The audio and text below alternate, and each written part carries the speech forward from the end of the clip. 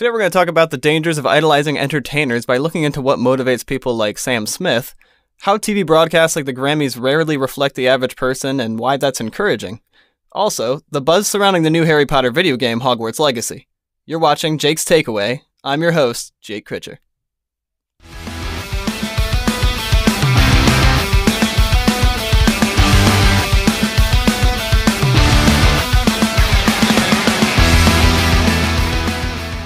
Welcome back to Jake's Takeaways. I'm your host, Jake Critcher.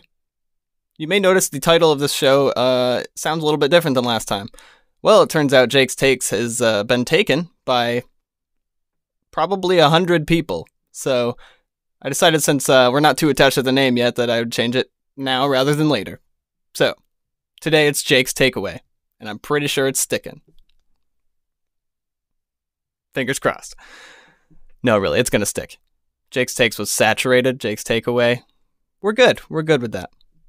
So first up, we're going to talk about Sam Smith and the controversy around that. Well, as you may know, he did a performance at the Grammys with Kim Petras, formerly known as Tim Petras. And they had quite the show to put on. Though it may have been a predictable Grammy performance this year with a song that seems to make light of a husband committing adultery at a strip club. Not only this, but the visual spectacle included Smith dressed as a weird Satan with fire, women in cages, and people worshipping him. This all has been done before, though maybe not in this exact way. The reason it's not all this shocking is depravity only has one destination, and it's already been so beat to death that it's honestly just unimaginative and boring at this point. They just want the outrage from those who have higher ideals than they have. And something to remember. Their ideals, generally speaking, well, they suck. When you don't have purpose in life and there's no high bar from, say, God, if you're a Christian like me, or any other religion for that matter, who is anyone to tell you that any of this stuff is wrong? Why shouldn't you dress as Satan and have people act out worship to you?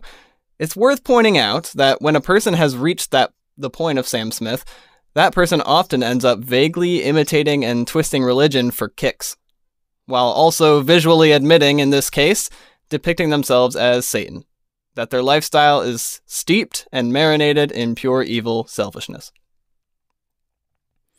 The interesting thing about the arts is that people do it for affirmation and connection. It's not neutral. It's always saying something to some type of person. Myself, for example, when I share something in person that I've created, my first instinct is not to be anywhere near the person I shared it with. I'm going to be completely out of the room. Like this show. Anyone who creates craves the affirmation. We want to be told that whatever we created is legitimate. At the same time, we fear being told it's absolute crap. Thus, my instinct to be absent while people critique my show, so if it sucks, I at least won't be there in the initial moment that they've realized it. For Sam Smith, Hollywood or wherever in the big cities, he's surrounded and is catering to one mindset. Like any other creator, he's both criticized and applauded. But as evidenced by this performance, he takes the criticism and just continues to harden and attack the opposite mindset he knows less about. He's run out of ideas and has already reached the only end result, which is utter depravity. But instead of taking responsibility for his actions, he blames and mocks the moralistic and religious, because that's easier than accepting that he's become a terrible human being. He at least pretends to get a kick out of it, too. I'm willing to bet, though, that he's utterly miserable. He doesn't want to be better. He wants everyone else to drop their standards like he did. Here's some good news, though. You may look at these people on the screen giving this absolute freak show a standing ovation. Yes, they really did give it a standing ovation. And wonder how this could be happening.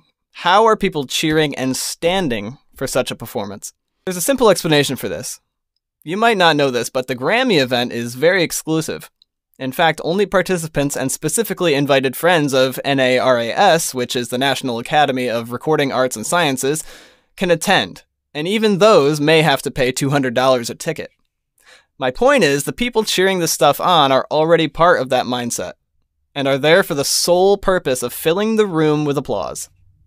To make it appear as if the general public can do nothing but love this kind of performance. To us, it's just a bunch of wealthy people who are arguably the least in touch with the common man, who want nothing more than to promote this stuff to continue being wealthy. To Sam Smith, it's a room full of people telling him he's a good person while he degrades himself and everyone around him.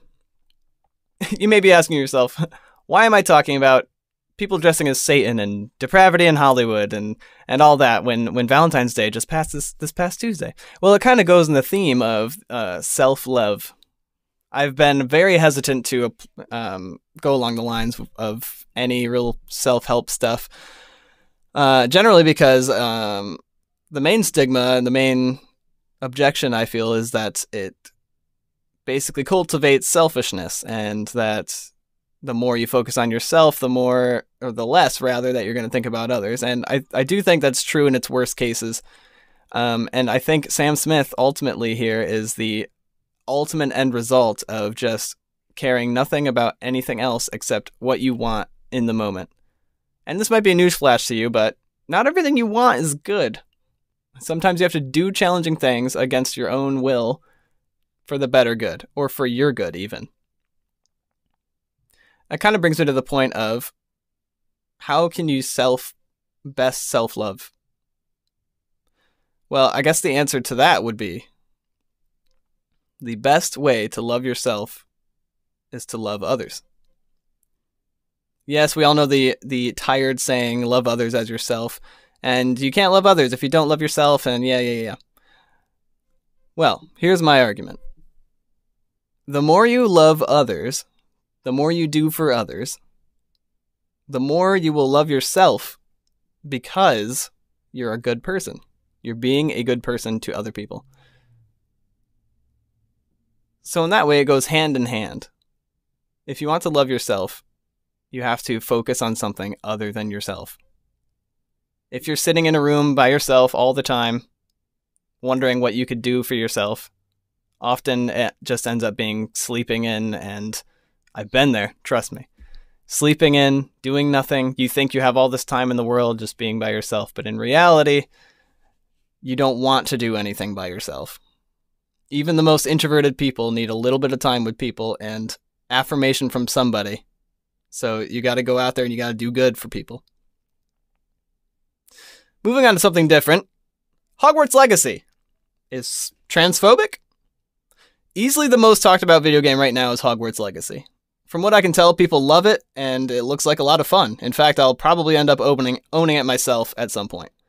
However, among all that unbridled joy and delight, there are those who refuse to say they disavow the Harry Potter books and instead want to take a colossal dump on anything new that relates to Harry Potter because they hate J.K. Rowling, the author who wrote those books that, again, they love and adore. Leading up to the release, these people were calling for a boycott of the game so as not to make money for Rowling, I guess? So with their big glasses, Gryffindor socks, and complete box sets of the books, they want you to stop funding the person who made it all happen just because she doesn't want to buy into the idea that people can just decide they're the other gender. To call her transphobic or anyone else is silly considering the fact that she never said she was afraid of them, which is the actual definition of a phobia, or that she even disliked people who call themselves trans, simply that she doesn't agree with it. If we didn't buy things from people who do or say one little thing we don't like, nothing would be purchased. The economy would come to a screeching halt and society would collapse. Rowling had also been a known lefty, but this one issue has caused her to be banished and sentenced to the title of far right, much like Joe Rogan, who at the very most is center. This is all especially hilarious considering there is a literal trans character in the game. Yes, there's a trans bartender in Hogwarts Legacy. But, did they know that? Probably not. Did they do any research? Probably not. Do they even really know who made this game? Probably not. How involved with the game is J.K. Rowling? I don't know. They probably don't either if they didn't know there was a trans character in it. It's just utterly hilarious that you do one thing wrong. You do one thing wrong in their eyes, and you're banished out of their circle forever, for life. Everything you create ever is now, like, of the devil. Except the stuff that they already love, because they refuse to let go of that while they type on their iPhones and say, capitalism, meh. Honestly, I was a little bit impressed with the representation of the trans person in the game. He has kind of a masculine-looking face and has clearly a man's voice, even though he has the appearance of a woman everywhere else but the face. It was a more accurate representation, so I gotta give him that.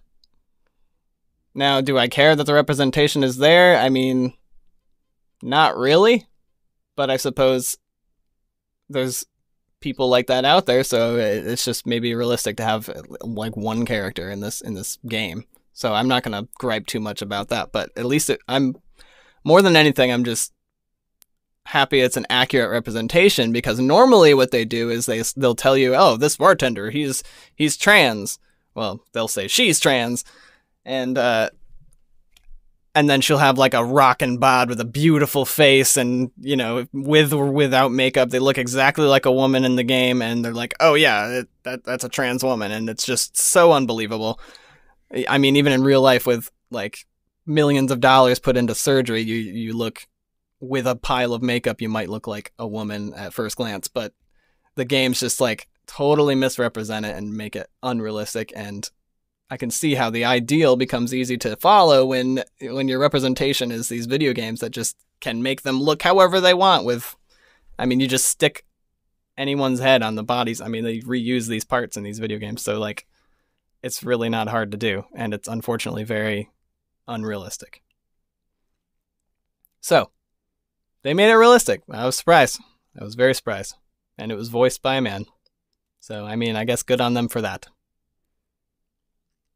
On the reverse side of that, rather than boycotting the game because there's one single trans person in the game, I'm probably going to buy it anyway, and I'm going to enjoy it. And they'll hate that I enjoy it, probably. Alright, folks, Valentine's Day has passed. I hope you did something for your gal or your man or no one. Anyways, do the little things. They appreciate it. Especially if they're like my wife. You want to get a little something. If you do nothing, even if they say they don't want anything, you gotta do something. You can't do nothing on Valentine's Day, especially Valentine's Day. I mean, really, you should do it every day, but especially Valentine's Day and holidays. So if you haven't done that, it's never too late. I mean, preferably on time, but better late than never, right? Before I release you to the wild, remember to take care of yourself, love some people, you'll like yourself better for it.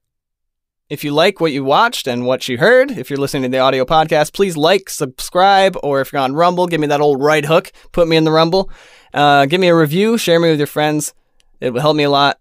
And be sure to hit the subscribe button, make sure you get a notification when the next episode comes up every Friday, 3:30 p.m., right before you get back from work. So I'll see you next week. Thanks for watching Jake's Takeaway. I'm your host, Jake Critcher.